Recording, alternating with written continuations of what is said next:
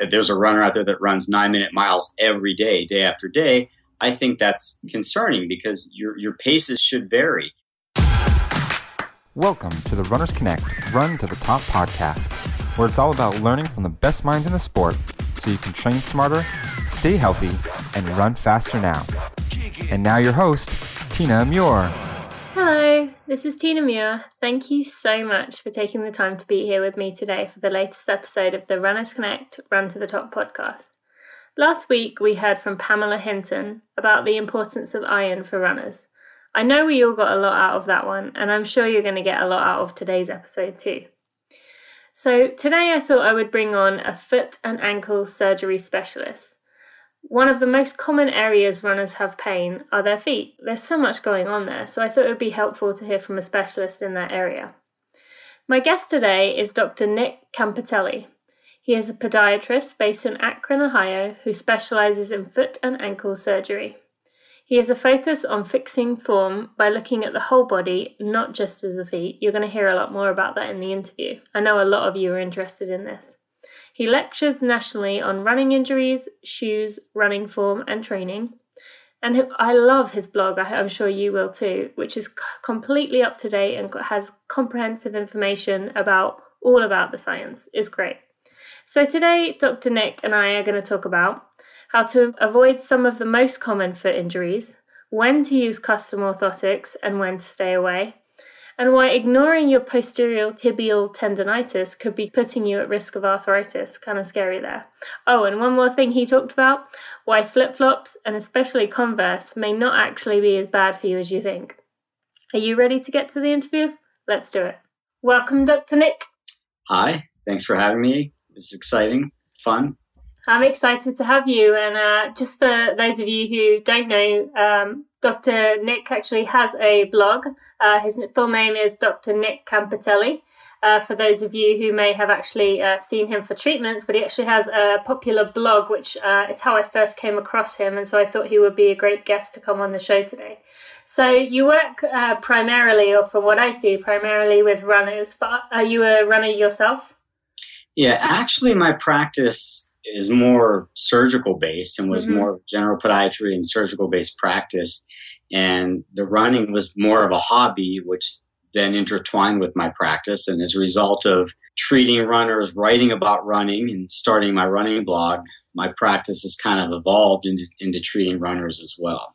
So I'm actually a runner myself. I've ran for most of my life, although I never ran competitively in high school or college. It was just more of a hobby. And it's a hobby that's actually grown. I actually run more now than I have when I was younger. Okay, good. And what is your favorite distance? Probably the marathon. The marathon? How many have you done? 10. I think I just did my 10th one this past week, 2 weeks ago. And I think it's fun because it's for several reasons. One, it's not a well-studied event, meaning, most runners only do 2 a year. I'm just generalizing. When you're looking at the elites, some of them, if they're doing more, they're really only putting all of their effort into 1 or 2. And after you've ran one, the things that didn't work, you only really you have like 6 months to try to refine them before you do a second one. And there's just so many variables. It's really hard to, control all those variables and see what works for the next one that you try. So is that what kind of interests you the most about running? Is it based off the marathon, or is there something else? I think it's just a fun sport. It's a relaxing sport. Anyone can do it. You don't need equipment. It's inexpensive. So when you say, I'm just curious, when you say about, anyone can do it, I've read a few things recently which I do not agree with, but they say, recreational runners shouldn't be out there because, if you're running 5-6 hours, then your body isn't made for it. And, they're putting them too much at risk of injury. So I find it interesting that you've kind of said, that anyone can do it. So you do encourage anyone to run? Yeah, if someone can walk, then they can run. Mm-hmm. When you look at someone's foot type to say, oh, look at their foot type, they can't run. I would just disagree with that. If they're able to walk, then they should be able to run. Now, if they're walking with limitations and limping and a gait abnormality, then that's different. But if somebody can walk within normal limits, then they can run. Now, you brought up something that's interesting in regards to someone that is running for 5 or 6 hours. They, shouldn't be out there that long. They could get injured. That's subjective and can be debated. I think running for 5 or 6 hours is fine if your body is accustomed to it. That's like saying if someone only runs 3 minutes a day, to make the same statement of that they should never run 30 minutes. I mean, if someone's running for 5 or 6 hours and they've only trained for an hour or two, I would agree. And I think the same goes for when you see all these programs that are popular on Runner's World and online that say train for a marathon in 3 months or 6 months. I think that's a recipe for disaster. I mean, you can't train for a marathon in 3 or 6 months. You can, it's not healthy or safe. You can refine your running in 3 to 6 months, but a marathon preparation takes years, in my opinion. Interesting. So you would recommend if someone out there listening is kind of, seeing like all those things about marathon and thinking, oh, maybe I can do it. You would say, maybe stick to some 5Ks for a while and then some 10Ks and halves and slowly work your way up. Like if someone was starting running completely from scratch, how long would you say, like in a healthy way, it would be good to keep training before you actually attempt a marathon? At least a year, okay. At least. And I would make no comparison to a 5K in a marathon. I think they're like comparing apples to oranges. The excitement you'll get out of a 5K can be comparable to a marathon for some people, or the desire that you get to run after competing in a 5K.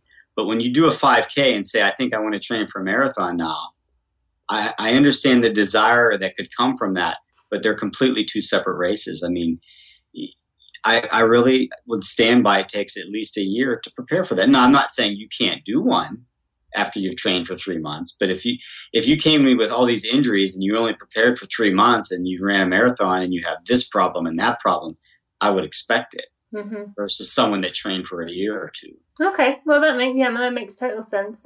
So working with feet, I mean that's a tough area. There's so many things going on. But what recommendations would you have to runners who do have some kind of foot pain? Is there a way you can self-diagnose, or is that an area you just really need to leave to the specialist? You can certainly self-diagnose. I think most runners, if they're going to have a foot problem that would fall into the category of self-diagnosing, it would be plantar fasciitis. And that's just the classic heel pain or arch pain. When you wake up in the morning and you first get out of bed, it hurts, and then it kind of eases up and feels better.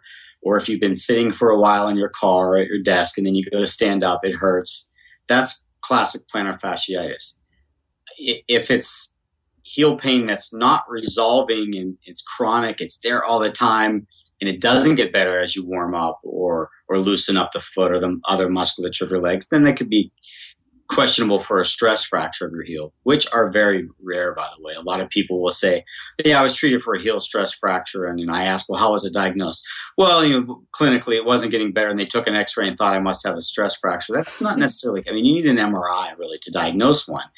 So I would say, to answer your question, plantar fasciitis can be self-diagnosed and is typically improved with stretching and strengthening the foot.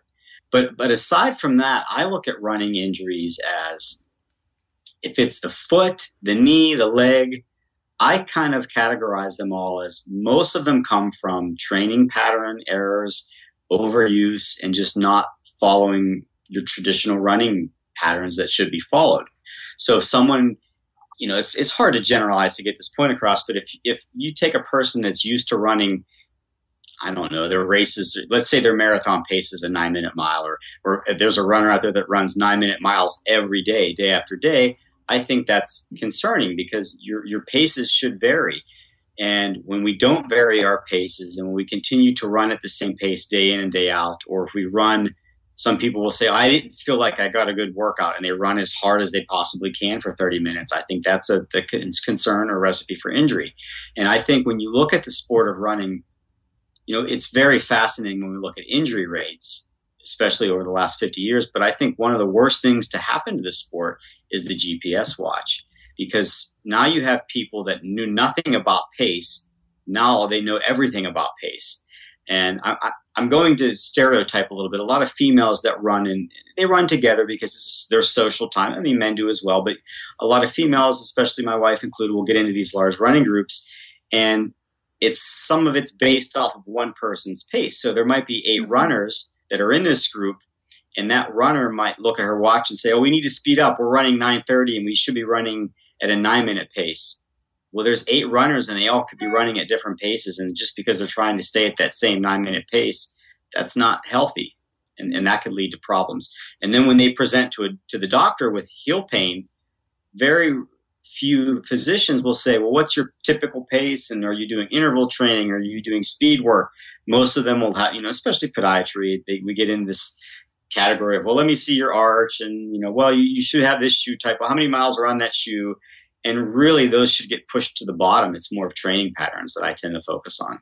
Interesting. And when you said, just out of curiosity, you said about, people running the same thing every day, is that more from the aspect of, most people, like the example you gave, where most people end up running like a somewhat steady state run where it's kind of it's not hard, but it's not easy. And is it that most people fall into that category, or are you saying, the same risk comes to someone who runs very easy every day? Very few people run easy every day.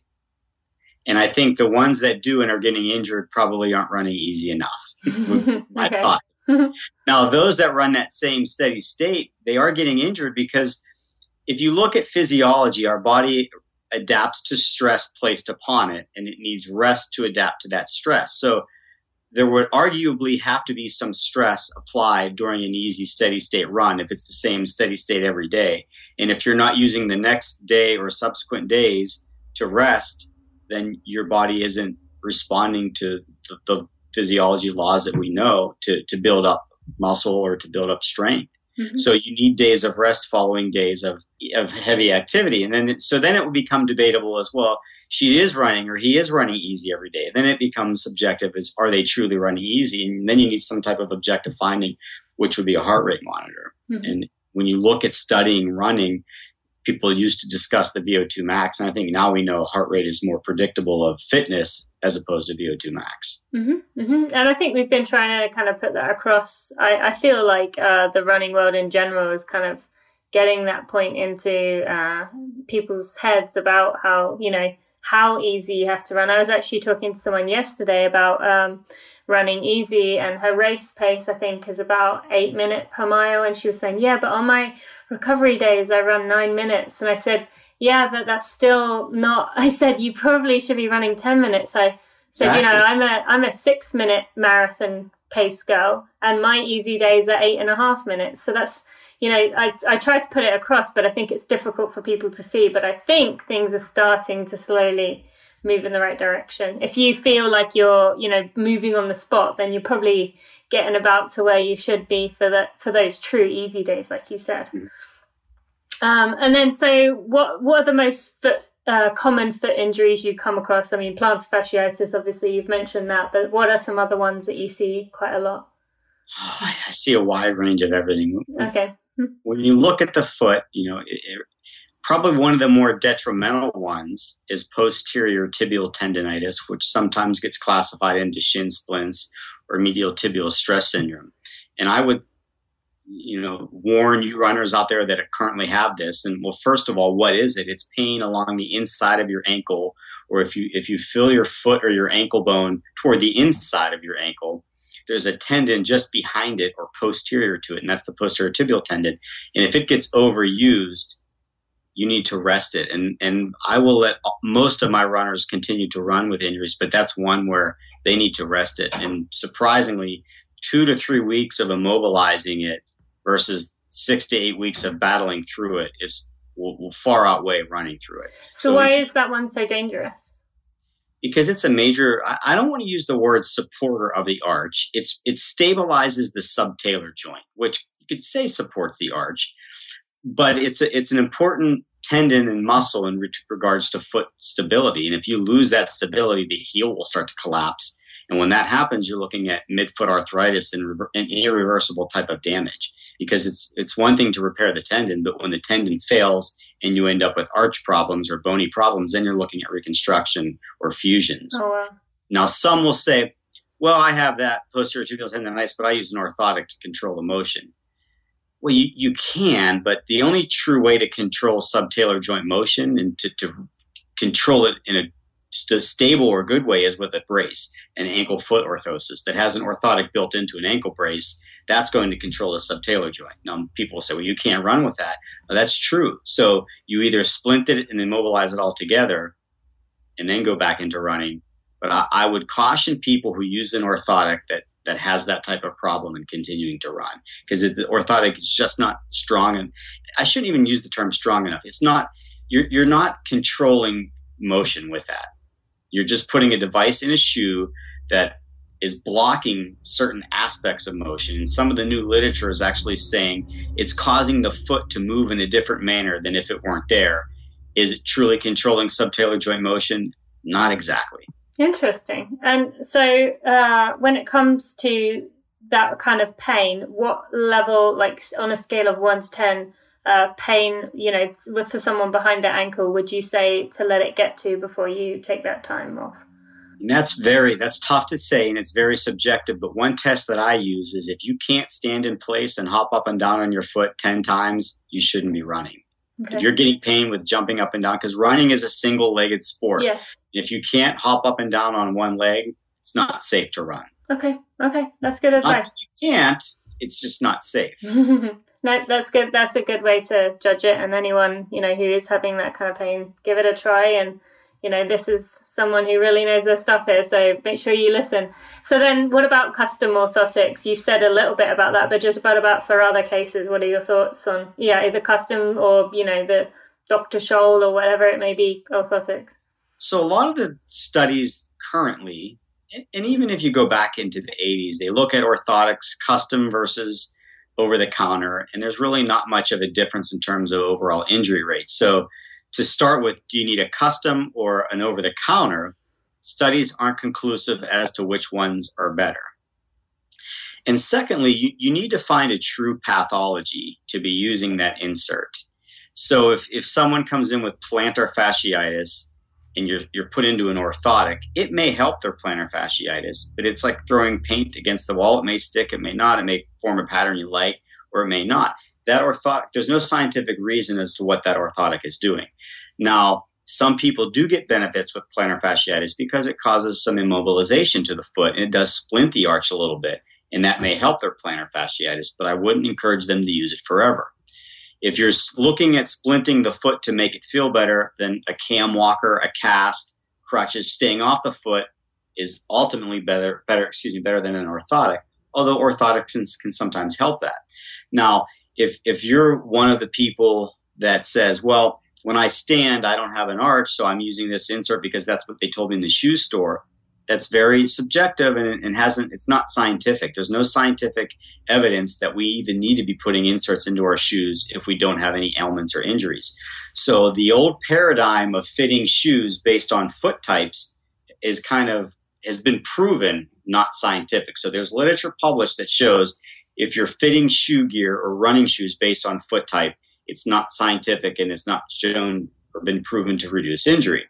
So with that said, we think now that foot types are more of variants than they are of pathology. So if someone has a flat foot, it may be a variant of a foot type more so than a true pathologic foot. Now, if someone stands and you look at their foot and one of them is severely flattened and pushing out to one side as compared to the other one, that might be pathologic. It might require an orthotic or some type of control to assist it. But then I would even go as so far as to say, well, that person they shouldn't possibly not be running as a result of having such a deformed foot, which could sound like a drastic generalization, but there aren't that many people out there with these severe deformities. A lot of people present to me that say, I have a flat foot, I'm in an orthotic, and they really don't have a flat foot. Whether they self-diagnosed that or someone in the shoe store has said that they look like they have a flat foot, it might not be pathologic. And then, so say someone is going to go to a shoe store and they want to know if the person working there is, knowledgeable enough to be able to give them the correct kind of shoes. You just mentioned one example there, but are there any other things people should look out for? Like if someone's telling them, a specific thing, and then they're saying, well, I don't know whether I should be listening to you because, obviously politely, maybe like, I'll come back and get it. But what other things should people watch out for in running stores? Sure, that's an excellent question. the representatives and salespeople in these shoe stores should be well versed on the shoes. In terms of fitting a shoe based on foot type, again, that's an old paradigm that wasn't scientifically proven. So if they're following that paradigm, I would not listen to them or take the shoe based on that advice.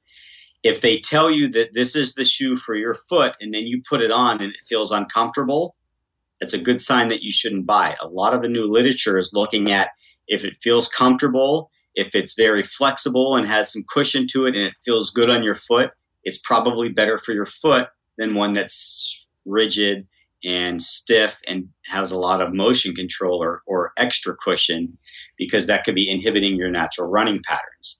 So we're finding that cushion is actually playing, I shouldn't say cushion, it's comfort is playing a more of a better role in fitting a shoe than the old paradigm of foot types. Mm-hmm. Yep, I've actually had quite a few people recently who have talked about that, so that's good to hear you say that as well. And then what are your thoughts on like minimalist, kind of the transition to minimalist? Do you think people should be trying to slowly move their way over there, or what are your thoughts? That's a great question. So if you've done your research on me, or if other people have talked to you about myself or my early philosophies in running, I had a big involvement in, I guess we'll call it minimalism, when Vibram Five Fingers came out.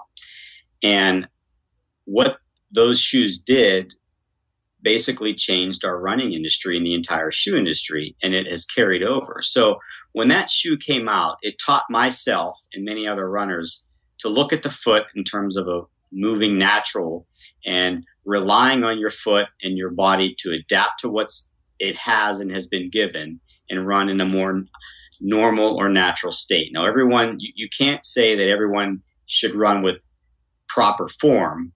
Everyone's proper form is different and unique to themselves. But when you remove shoe gear, you can adapt to that natural form or your proper form. So what minimalist shoes, and I will still categorize it to that, and then I'll explain how we're getting away from it. Minimalist shoes allow the body to run in a more normal manner. They let your foot strike in a more normal manner. You don't rely on cushion. If your foot's getting sore, you feel it and you should back off. Now, when Five Fingers, or the early, let's just say Five Fingers, when they first came out, that was it. Every other running shoe aside from racing flats had thick cushioned soles, elevated heels, and midfoot motion control. Well, when they came out, and people started running in them, the running shoe industry stood back and looked at this and said, hey, well, a lot of people want this type of shoe. Even if that was the best shoe available and every shoe manufacturer had to change to that, it would have been impossible, because you would see an implosion of their industry, because they can't just switch designs knowing that one is right, because two things would happen. People that still wanted that shoe that weren't knowledgeable of this would now no longer be getting a shoe. And two, economically, they would never survive, because they wouldn't be able to sell anything, because people that want the shoes that they're no longer selling aren't in existence, so people would stop coming to them. So you can't see that type of change. So then what happened was they started redesigning their shoe. So shoes are now, if you look, I just lectured 2 or 3 weeks ago to the Indiana Podiatric Medical Association, and I talked about what's happened to the running shoe over 30 years, and we've seen heel height, or the heel drop, decrease from what was used to be like 14 millimeters is now down to like 8 to 10. So since Five Fingers came out, and I'm not giving them sole credit for it, but it happened at that time, we saw shoe companies moving away from elevated heels, cushioned shoes, motion control shoes, to more flexible and flatter shoes. Are they truly minimalist shoes? I don't know. I think that's a bad word now, because certain people are saying, oh, you can't run in a minimalist shoe, and then they're in one, not knowing it.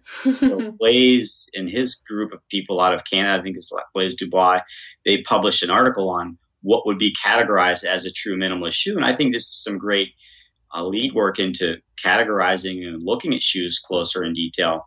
But I think what you saw happen was the entire industry changed, and we're seeing a paradigm shift now to a more flexible shoe that doesn't have as much of a heel height. So what's my position on minimalism? I think it's what everyone else has seen. We're seeing less of a heel, more flexible shoe take over. and shoes are now being created in a more natural form.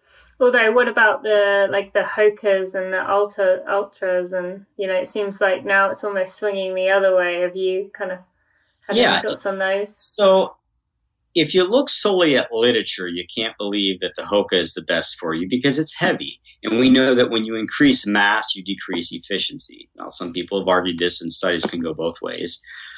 But what I think has happened with the Hokas, one is they're not evidence-based. They became popular because one person liked them, and they showed their friend liked them, and they showed that friend, and so on, and more people wanted them.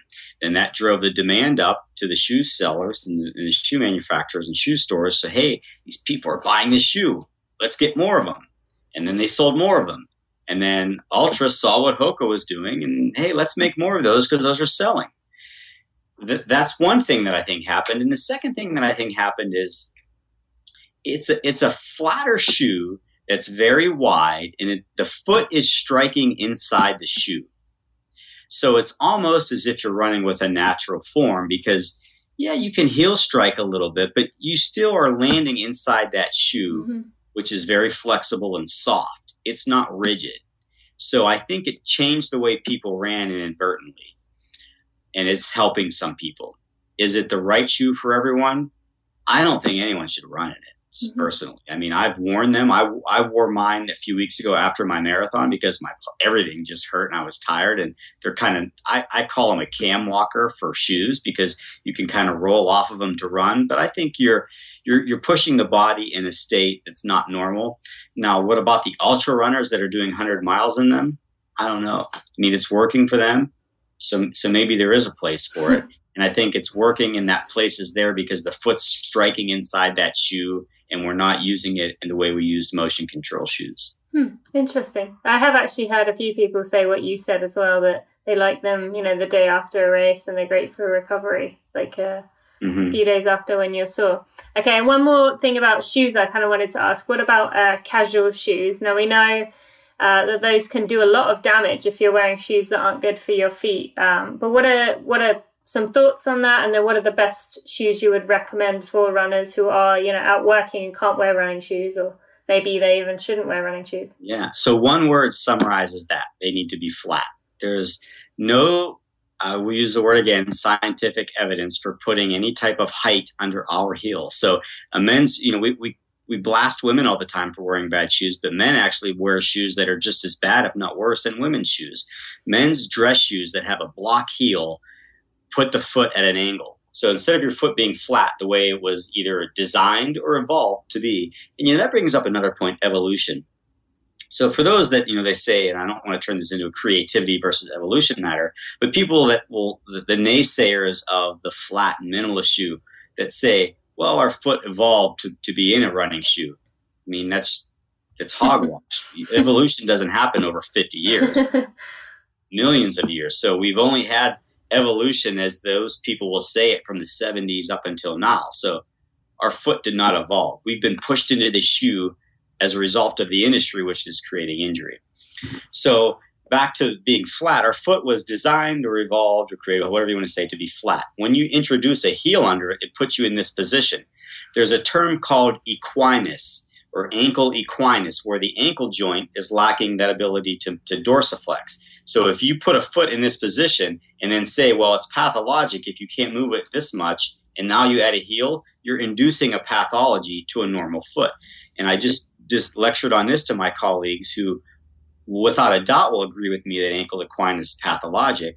But these same people, which by definition would become hypocrites, put their patients in running shoes that have high elevated heels, so they're inducing an equinus. So back to what I tell my patients to wear that are having issues or to dress shoes, it should be flat.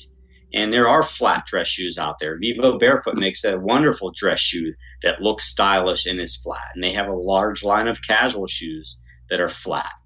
Other companies are coming out with them. And even if you're just shopping in your everyday shoe store, in your local department store, make sure there's not a large heel and that it's flat. It might not say zero drop, but inspect it a little bit. Google online what zero drop should be and look at your options. I've had men cut heels off of dress shoes. I've cut my heels off of dress shoes. It doesn't work as well, but it's better than wearing a a shoe with a elevated heel. And I think I read somewhere that you were talking about Converse. And do you want to just explain to everyone that what you found in that article you did about Converse? They're a popular shoe, and I think one of the reasons why they're popular, one is they're trendy, but they're one of the old school athletic shoes that were flat and did not have an elevated heel. And, they are flexible. They do have a little bit of a narrow forefoot, which I don't like, and the shoe itself is kind of narrow, which could create problems, but they're flat, and I think that's why a lot of people gravitated toward them, and then they became trendy. And I think one of the worst things that I think Reebok owns them now. I'm not sure. They're owned by someone, but one of the worst things that could have happened now is they created a new Chuck Taylor that has an insert in it. Oh, really? Soft arch type of insert. So I don't know. I mean, I think they didn't change the overall design too much, but I think there's a removable insert in it. So if you stick with the originals, you're good. I would say. Okay, good. I was really interested to see that because I have tons of pairs of Converse. I love them, and they're the only casual shoes I've found that I can wear for long periods of time. Once you wear them in and get rid of those blisters that I always seem to get at the back, they're the only ones that I can wear walking around like all day and not actually feel any kind of pain in my foot. So I was glad to see you say that. You'll probably like this comment as well. Everyone thinks that flip-flops are bad. Flip-flops themselves are not bad. It's the change in a stability or a shoe that you've been in that has some stability to it all winter. And then springtime comes and you take yourself from a shoe that you're used to performing in, and then you take it away and put a flip-flop on. It changes the way you function. But if you were to take a stability controlled or whatever, emotion controlled stability running shoe and compare it to a flip-flop and wear both of them for 8 hours a day and line those people next to each other and compare them, the person that wears a flip-flop for 8 hours a day for 6 months will probably be functioning more normal than that person in the shoe. Really? So flip-flops are good if you've been in them for a long time and you're used to being in them, because it does let your foot function.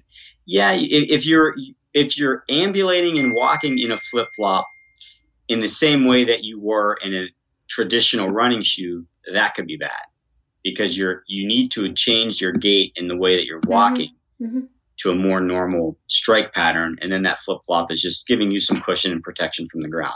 But flip-flops get a bad rap, especially from my colleagues. Yeah, no, I'm glad to hear you say that. That's interesting. Maybe that's why, when you first put on flip-flops after a winter, you always get that rubbing in between the toes. Maybe that's the warning sign that needs to gradually bring them back in.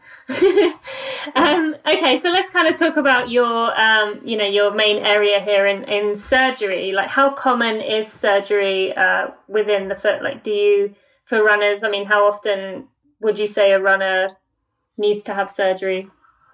Very rarely will I do surgery on runners. Most of the foot surgery I do, aside from trauma and diabetic foot salvage or amputations, is elective for bunion procedures and hammer toes. If you have a bunion and you're a runner, can you have it corrected and still run? Absolutely. I would say that the most common surgical procedure I do on runners, and this might not sound like surgery, but it's toenail removal. A lot of runners will come in with a abscess under their nail plate or a blood collection, which is a hematoma, subungual hematoma under their nail plate, and we just simply remove the toenail to reduce the pressure and let the underlying infection calm and let it heal. And I've had runners come in on a Monday, we take their toenail off and they run that Sunday. I've had soccer players, we take the nail off and a couple days later they're playing soccer again. So that's probably the number one thing that I would do from an invasive standpoint with runners. Do we operate on plantar fasciitis in runners? Very rarely. Most plantar fasciitis can be resolved by strengthening the foot and changing your running patterns. Rarely do we need to operate. I will do ankle arthroscopy for people that have injuries to their ankle joint. Usually those are more traumatic or collision type sports as opposed to running. But those would be the number one types of things that if you're a runner and you had questions about surgery, probably bunion surgeries, you can still have it and still run later in life. It won't prevent you from running. It's a very well-refined surgery that can help people. So yeah, let's talk about bunions for a minute there. Like, some people are just going to say, it's part of running, but is there a way to avoid it? Like, what are the best ways runners can work their way around bunions? Like, if they're in the beginning stage, or wide shoes are the best thing to do for a bunion. Ultra makes a great shoe that's wide. Topo Athletic has a great wide shoe. Anything that's wide and lets that bump or the great toe and all the lesser digits function, it is helpful. There's another product out there called Correct Toes by Dr. Ray McClanahan. And Correct Toes will, some people think, well, is that going to fix my bunion? Well, while you have it on, it straightens it and it puts it in a position that lets the joint function more anatomically correct. So it's putting the toes, as opposed to being scrunched together like this, it's allowing them to be spaced the way they were designed to function, and you can function better with those in your shoes. So those are, if you were to ask me what could be done for bunions and runners aside from surgery, hands down, Correct Toes work really well. And combined with or just wearing a wider shoe. Okay, that's good. I actually I have the Saucony Triumph, which I actually really like as well, and they've got like a wider, and I think it's called ISOFIT, where it like allows your foot to splay out, and I definitely can feel the difference in my toes, and just they feel more comfortable not being like squished in that little toe box. The analogy that I make is if you're doing a push-up and you have your hands like this, it's hard because you'll wobble. So when we do a push-up, we do this. And our hands become more stable. It's simple physics. If your foot has its toes squished together like this versus splayed, the long flexor tendons that flex the toes have a better mechanical advantage when they're splayed than when they're squished together. That makes sense. So you will function with a stronger and wider based foot when the toes are working individualized as opposed to like this. Yeah, that makes total sense. Okay, great. All right, very good help there. And then just before we go on, a few more common foot issues. What about like a black toenail?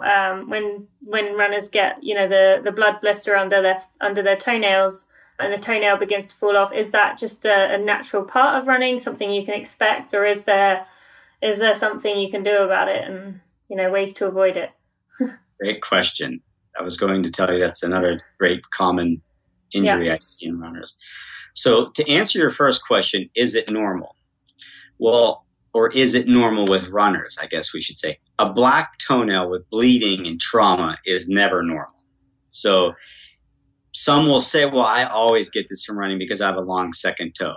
It's possible, but myself and many, many other runners can complete marathons without subungual hematomas or toenail issues. So we know that it's not a part of running. So then what's causing it? It's either too tight of a shoe, and our society, again, tends to wear too tight-fitting shoes for whatever reason. I don't know. I know a lot of the specialty shoe stores tend to fit shoes larger because they know that a larger shoe is better for you. But you should have at least a thumb's length between the end of your toe and your shoe so that the toes can move and have room. So you're either wearing too tight of a shoe, or the opposite effect of you could have too large of a shoe and your foot sliding and jamming in the end of the shoe. And then it becomes normal for you over time that this feels normal or comfortable. So some people will lace up their shoes and they say, oh, these feel nice and snug. This is the perfect fit. When they're actually too tight, and that constant running of 20-some miles can cause the jamming. Or it could be your strike pattern, which is causing your toes to jam up against the end of the shoe when you land, which is causing the trauma. So you might say, yeah, but I can run a sub 3-hour marathon. Nothing else is wrong, but I'm getting black toenails. So then I would say, well, then you have to weigh. If you're running that well and that's the least of your worries, then it is normal for you. But I would hypothesize that we could tweak something to fix those digits from jamming to stop it from happening, but then you might affect your time. One thing also I wanted to ask your opinion on this. I've heard, I actually had my first toenail fall off a few months ago, first one ever. And I was wondering what it was, but I can't remember who it was. Told me someone who I interviewed on the podcast before told me about, they thought it was a lot of plyometrics or like speed work when you're not used to it, because that force is going to like jam it's the jamming the toes into the shoebox. But have you heard anything about that being, plyometrics or like jumping and things? I don't see it more associated with plyometrics. And in my practice, I see it more with the marathon and the ultra runs, where it's just that constant micro trauma that's creating it. Okay. I mean, I suppose you could see it from plyometric type activity, but I would say I see it more anecdotally in just people that are performing longer type events. Okay, great. And then I just wanted to talk a bit more about, your blog and what you kind of do. So you, from what I see, you pick articles that you find helpful, write a short blurb about why, and then share what you have found. So you've become this great resource, especially for, I know I share a lot of your articles on the Runners Connect social media and for other people. But have you found that you've become a place where other people can come to trust the information that you share and trust that it's good information? Have you kind of experienced that with other people referencing you a lot? I would hope that people are trusting. Yeah, well, we definitely do. You're right. A lot of it are reposts just to keep the site active, because I'm always reading about running. It's a hobby, and it keeps me going, and I enjoy reading. So as I'm reading articles that are out there, I feel that, hey, if I thought it was interesting, I bet other people in the community would. So I tend to repost it and make a small comment. And then when I have time, I like to sit down and write my own posts about what I think is fascinating or how I'm treating people. Lately, that's been kind of stagnant. I'm starting another blog. It's called the Foot Doc blog, which is, I think it's live, but really no reason to go there yet because things aren't completely categorized. But it's more of what we see from day to day in the office, because I found that, I take pictures of everything and I document everything that I do because I lecture.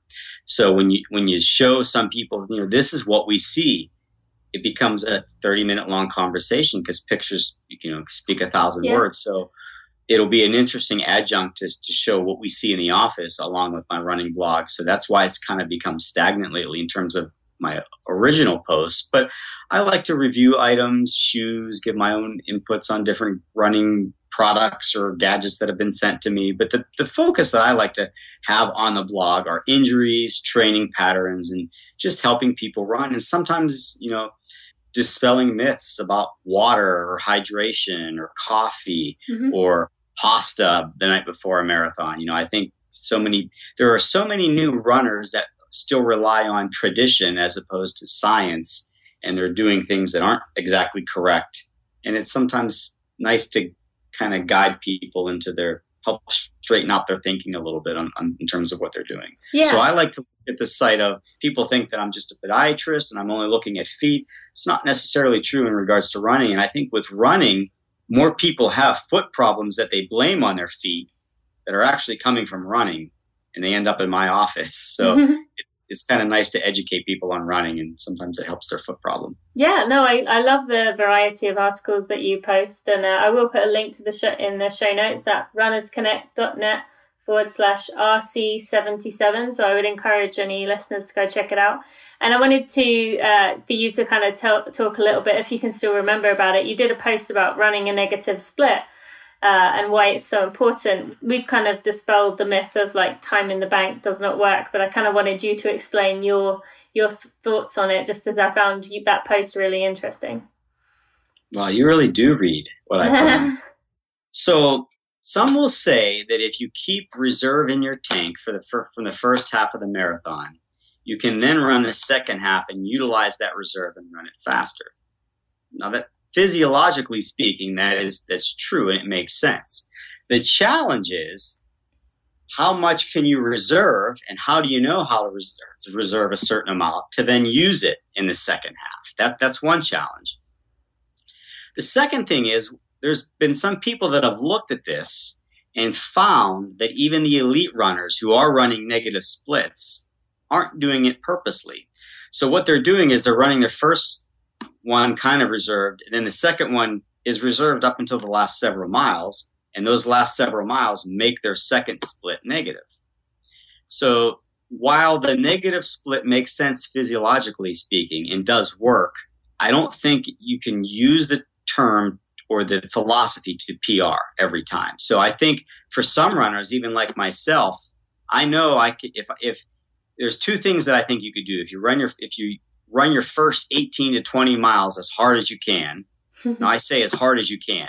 That doesn't mean collapse at mile 12 or 14. I'm saying you run a constant, steady pace as hard as you can to 20 or 22. Then you can just kind of mosey your way in from 4 to 26. Very painfully. That's painful. So you're not getting a negative split, but you're getting a PR. But you could use another way of doing it is running. We know that if you can see, the hard part is finding what that pace is. The other thing is what I was going to lead into. If you run a constant pace, mile 1 to mile 26, that is better than running a negative split. And why? Well, because you're keeping your body at that homeostatic pace to make it all the way to the end. And then maybe the last couple miles you could pick it up and run a little bit faster, which would theoretically give you a negative split. But it's not, I think people see it as, okay, it's mile 13.3 to whatever. It's time to pick it up now to run that second half faster. I wouldn't look at it that way. I mean, I would look at it as focus on conserving your pace the entire way through and try to run a steady pace. I think if you looked, and I posted it somewhere, you can probably find it on my blog, but this guy looked at so many thousands of runners and compared their times, and there aren't that many people that are in the top that are running negative splits. They're running constant paces. And those that do get a negative split's coming from the last several miles. Yeah. No, I definitely agree. And I when I ran the London Marathon earlier this year, I kept my pace constant without a Garmin, not looking at that, just trusting in my body. Yeah, no, I've learned my lesson with that one. And then, picked it up the last, I think it was about 5 miles, but I managed to pass 91 people in those 5 miles. So that just shows, that what you're just saying works very well. In that you can, if you are consistent and you stick with it and, just pick it up towards the end, that's when you can cut off that time. So, yeah, I just was interested to hear your theory there. So just to finish this off, I wanted to ask you if you could give, this is going to be difficult, one piece of advice to all runners out there listening based on your experience. What would it be and why? Slow down, rest, and have fun. Great advice. I think it's Matt Fitzgerald that published the book 80-20. Yeah. 80% of your run should be easy and 20% should be hard. And if you're doing it the opposite way, it's not going to be fun. You're not going to improve and you're probably going to get injured. So run easy, have fun, and you need rest. So if it's the week before a marathon and you want to, I really believe you could take 3 weeks off before a marathon and still do well. And some people are so stressed and, you might want to go out and loosen the legs up a few weeks or a few days before, but really physiologically speaking, there's not much to gain the last couple weeks before a marathon. So rest is also important when it comes to running. Mm-hmm. And I'm sure as much as people have enjoyed talking to you today, they don't really want to end up in your office. So one more thing that I didn't is sleep. Yeah. We all ignore sleep. And, if you are type A and you went to bed at midnight and had to get up to get your kids ready and you only had 5 hours of sleep, you probably shouldn't run that morning. You should probably go back to bed or get your rest, and the next day you'll have a better run. Whereas if you had a long run scheduled and a hard workout scheduled and you only had 5 hours of sleep, I'd prefer you to sleep or go back to bed or get longer sleep and do that run the next day when your body's recovered, because you will get more benefits out of it. The hard part is actually doing that. I'll try to that too. Yeah, I think we've all done that a few times, been guilty of it. Okay, and then just one more question. You've mentioned about the Correctos, but any other products you would recommend for runners? Wow. Product speaking. I don't know. There's so many good products out there. Okay. I think that stay away from gimmicks. If a shoe costs over $200 for a running shoe, be a little wary of it. If it has some new technology, be a little, I would stray away from that. I like heart rate monitors. I know Mio Global makes a great heart rate monitor for your wrist. It's an infrared technology. They're probably one of the leading, their heart rate monitor, their technology probably leads the industry in terms of working and being reliable. It's Mio Global. Apple's heart rate monitor, well, first of all, as much as I love Apple, they did not make a running watch. No. Their heart rate monitor is pretty decent. I still think Mio Global's is a little better. it's hard to say. I've tried, and just when I think my Apple Watch heart rate's working perfectly, I go back to my Mio. But that's one category that I tend to look at a lot are the heart rate monitors, because I love looking at my heart rate while I run, but I also want something that's reliable and comfortable and works well. But in terms of, I like just getting out there and running with no watch sometimes, no headphones, no music, less of a shoe, and just enjoying the surroundings and the environment and having fun. Yep, great advice there. Okay, and if someone wants to find you, what would you say the best way to, if they want to be in touch with you, would it be to go to your website, or where would you like people to reach out? I would direct people to my blog. It's drnicksrunningblog.com. And even if you don't remember the URL, just Google Dr. Nick's Running Blog and you'll find it. You can reach me there. I have an email there that it's feet@me.com where you can reach out to me. But I would prefer you just make a comment on the website, because then I can respond, and then the other thousands of people that go there can read those comments, because sometimes it's the comments that other people read and helps guide people's thinking and their problems. So please just comment on my blog if you can, and I do respond. Okay, great. All right. Thank you so much. I really appreciate your time. Appreciate you taking time out of your schedule to talk today, and I've really enjoyed this, and I hope you have enjoyed talking today too. I have. Thank you very much for having me on here. This was great, and it's my pleasure. It's an honor that you reached out to interview me. Oh, of course. He's great, isn't he? You can tell he's just so smart and so knowledgeable, but he just loves to help runners. And as he is a runner himself, he understands what we do when it comes to injuries. Now, will you do me a favor? I've set up a quick and easy online survey to help me improve the podcast. I promise it's not going to take a long time, but it will really help me to give you a better podcast. And you'll be able to share your requests for future guests, in addition to a variety of other things. You know I listen to your feedback. Well, hopefully you do by now. And this will really allow me to see what you want. So to do this, all you need to do is go to runnersconnect.net/listen. You get it? Listen, because I'm listening to you. I would really appreciate it. And don't forget, you can now text me to get the latest news from Runners Connect by texting Tina, Tina, to 66866. That's 66866, depending on how you say it there. I thought I'd make it nice and easy.